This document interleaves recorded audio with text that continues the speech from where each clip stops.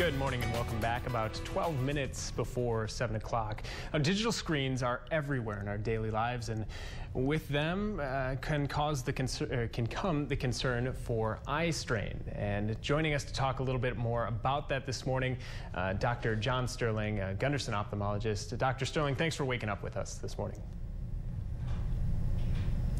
So, if you could, just tell me a little bit, how prevalent, in your opinion, do you see eye strain as becoming a concern with all these digital screens? Well, I think every day it becomes more and more common because of so many people in their employment are on a computer, not just for a couple of hours, but I have people constantly coming and saying they're on the computer for 8+ hours per day.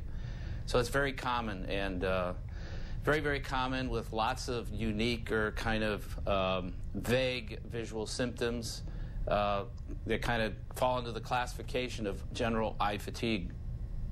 And not only are people on screens throughout their work, now we have things like tablets and cell phones. We're constantly looking at screens. How can eye strain affect your overall health? Well, first off, there are some really common, the most obvious things that happen are dry eyes. If you watch any of your coworkers while they're on a tablet or on their computer, they don't blink. The average blink reflex is somewhere between 12, 15 times per minute. But when you watch a person on a computer, a tablet, they don't blink, period, for minutes or long periods of time. And the number one issue is dry eyes and symptoms with using. Right, and dry eyes can lead to other sort of health issues? Well, dry eyes actually will reduce your visual acuity. Okay. Because we need to have a sufficient layer of tears on the surface of the eye to maintain clear vision. And the second thing that leads to is eye discomfort, actual pain in the eyes because it hurts when we blink and then we tear excessively.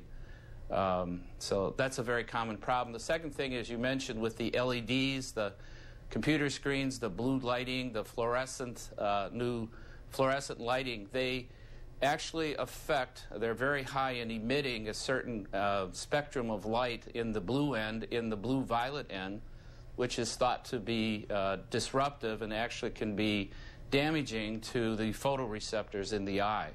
And so consequently, they're working on special coatings and filters and glasses and screens to help prevent or block that end of the spectrum. And that end of the spectrum actually affects the circadian rhythms, the sleep-wake patterns. It affects their mood. It affects their body temperature and everything. So it's very critical. It's maybe perhaps very subtle, but it has a big effect on some people. So I guess best advice for now is just to switch off every now and again from these screens. Well, that's true. I mean, a real simple rule is 20-20-20. Every 20 minutes, take a 20-second break and look at least 20 feet away from your screen. And if you can't, I mean, because of working in cubicles, the better thing is to get up, walk away, take a break. All right, and thank you for joining us this morning, Dr. Sterling, for a little bit about digital eye strain. And we'll head to break with a look at what's coming up on Good Morning America.